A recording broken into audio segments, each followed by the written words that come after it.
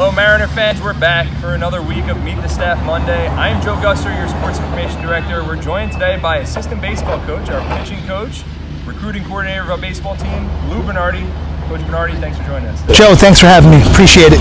So Coach Bernardi is in his third season, arriving in 2018. Came from Division I Iona, coached at multiple levels. Coach, tell us about your stops along the way. Yeah, Joe, I've been at a number of different places along the way. I'm actually entering my 10th year in college baseball as a coach. I started my coaching career back in 2011 at my alma mater, New York Tech. From there, I went on, was a pitching coach at fellow Skyline Conference opponent SUNY Westbury for 3 years. From there, moved up the ranks, went up to Division II LIU Post, where I was their recruiting coordinator. And when I was there, I always wanted to get back to the Division I level. I started at New York Tech at the Division I level, and I knew I always wanted to reach that plateau once again. And I landed the job at Iona. I was there for 2 years, and this opportunity came up, and it was such an amazing thing when I learned what actually it entailed and how special this place really is. I put in for it, and I was extremely grateful that I was given an opportunity to come here to Kings Point, have an opportunity to work with these midshipmen, and like you said, I'm going on my third year, and we're very much looking forward to the spring and getting back on this beautiful field that we're doing this interview here today on. That's right. Bartizak Field, just finishing up renovations now. Coach, you mentioned New York Tech. Talk about your playing days, and then, you know, postgraduate, you played as well independently? Yes, sir. So, 4-year letter winner at New York Tech. I was a pitcher, I was a starter, I was a reliever, closed a little bit, finished my career in the top 5 in appearances. Had a decent playing career. Was definitely not a superstar by any means, but lucky enough, I was fortunate, and after my 4 years at New York Tech, I was able to sign an independent professional contract, and I played for the St. George Roadrunners of what was the Golden League. Spent the summer out on the West Coast, and also spent a little bit of time in the Can-Am League with the New York Federals during their exhibition and spring season. So loved my playing days, had a lot of fond memories, a lot of really good friendships and relationships came out from my days as a player, and I guess the game has given me so much that 4 years as a player, 1 year at the pro level, and now, like I said earlier, entering my 10th year as a college coach, this is just something that I can't get out of, and baseball is who I am. It's my passion, and it what keeps me going every day. Great, yeah, great stuff. Talk about, you know, you're coaching here at the academy, you know, the type of student athlete that you see, you know, what you expect from them, and you know, you're a recruiting coordinator as well, so, you know, coming up to, you know, what you have to say to, you know, any high school. Yeah, I mean, you know, this is a very unique place, and out of all my stops, I can honestly say that this is the best place that I've ever been. You know, the goal here is to really create leaders of tomorrow. It's not necessarily to win baseball games or win championships, which we're very competitive on the field, but at the same token, you know, these kids have a much larger mission in life, and their vision is not just home to first. To hear some of these players' goals and to hear what they want to do after college and after their baseball career is truly tremendous. So from a recruiting standpoint, we're recruiting a very certain type of individual who has those leadership qualities instilled in them, who's able to work with a team, who's able to understand the regiment, who has such high academic standards, all while being a very competitive athlete on the field. So it's like no other athlete, it's like no other student athlete I've ever recruited at any one of my stops prior to here at the Merchant Marine Academy. And what I love about it too is, you know, all the staff members are full-time. You know, we get to be here pretty much around the clock, you know, and we do so much for the academy as well. Talk about some of your other roles aside from coaching. Yeah, absolutely. So, you know, I do have the luxury of being an assistant teacher, an assistant instructor in 2 classes here in the physical education department. I am the SAC faculty liaison, which has been a great experience for me, understanding some of the inner workings of the athletic program and really getting a chance to talk and learn and relate to all of our student athletes and our leaders, not just from baseball, but from every single sport, and really just listen and be able to go back to our administration with ideas and try to really increase our athletic program as a whole. Yeah, you're in your second full year as, you know, you took over that in 2019, I believe, 2019-20. So Stack's been doing some great stuff. I know the season just started. What do you see from those midshipmen from across multiple teams? You know, I'm sure they're all great athletes in their sports, but each of them are better leaders. And some of the ideas and some of the things that they bring up to us in our meetings, it's truly eye-opening. And knowing that we have them on our side gives us a little bit extra hope for the future, that these are the future CEOs, the future leaders, you know, of our country, of various industries. You know, we're going to be in good hands knowing that these midshipmen are going to be one day controlling a lot of people.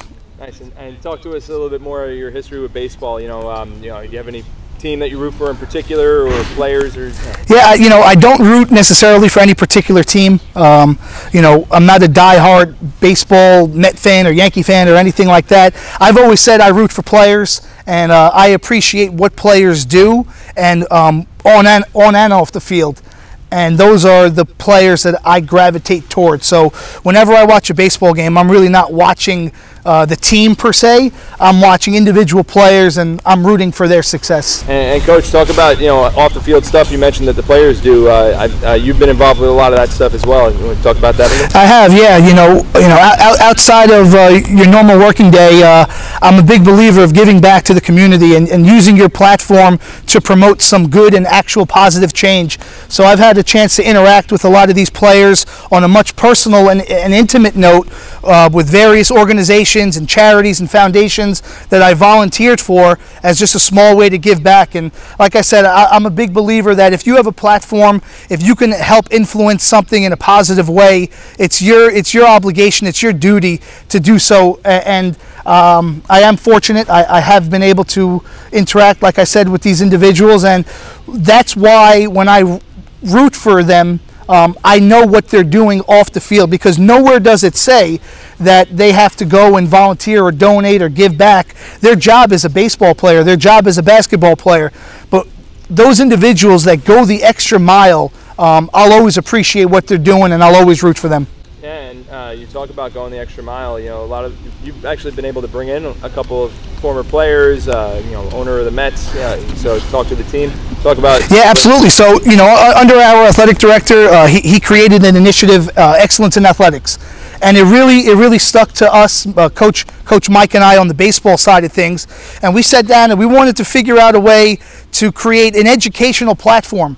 And that's what it is. It's an educational platform in a speaker series where it gives our midshipmen an experience and an opportunity to listen, learn, and interact with some really unique and industry professionals and some amazing individuals. And, you know, we did bring in Mr. Sol Katz, who I do have a relationship with outside of the academy. He's the past president and owner of the Mets. Last year we were down in Florida. We had Bert Blyleven, an MLB Baseball Hall of Famer, one of the greatest right-handed pitchers, arguably, of all time, talk to our kids. You know, the names go on. We had Cliff Floyd talk to our players about diversity and using your platform again to promote some good and change in the community. Jim Leyritz, two-time World Series champion, World Series hero, spoke to our kids about always being ready and knowing where you are at the moment.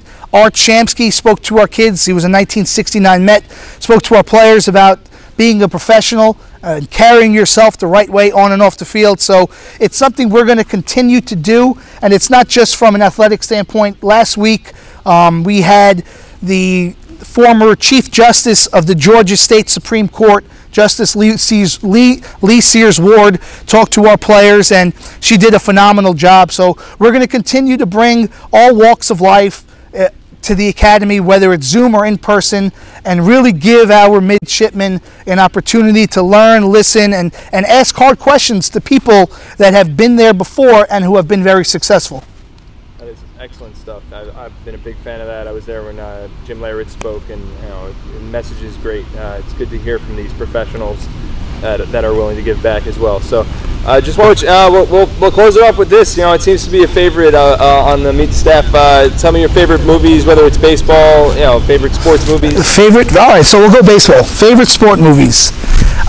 One, or can I give a few? You can give a couple. So I'm a big fan of For the Love of the Game. I think it's a nice story. So For the Love of the Game, it has to be up there. There's got to be a tie for second with The Rookie, which is a true story, great story. Jimmy Morris, left-handed pitcher, 40-year-old high school coach, making it to the big leagues.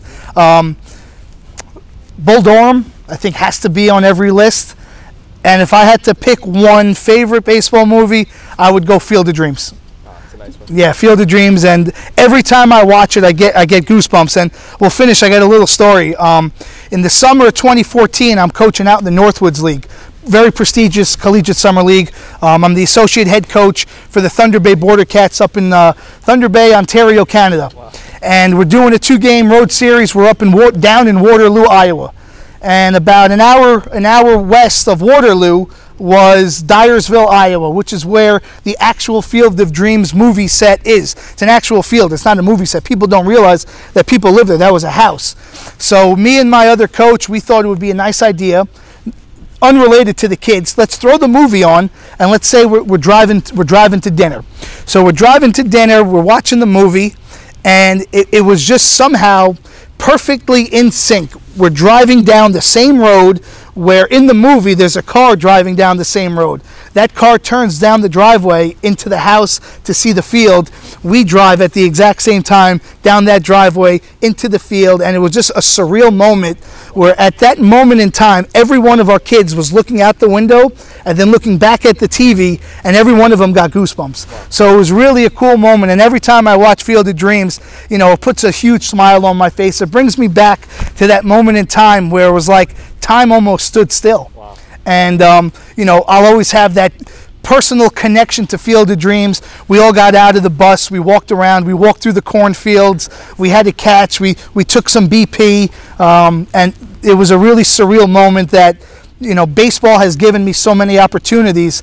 I've been able to visit 48 out of 50 states and 3 countries because of the game of baseball. It's taken me so many places. So, you know, like I said, 10 years as a coach, 4 years in college, 1 year at the professional level, and lifelong memories, people that I've been able to interact with, and a network that really is there at my disposal, and it's because of this game of baseball. So, you know, I am grateful for every opportunity that has come my way because of it. Yeah, and we're grateful to have you and all that you bring to our midshipmen. So that's a wrap for this week's Meet the Staff Monday. Mariner fans, now you know more about assistant baseball coach Lou Bernardi. Coach, thanks a lot. Thanks, Joe.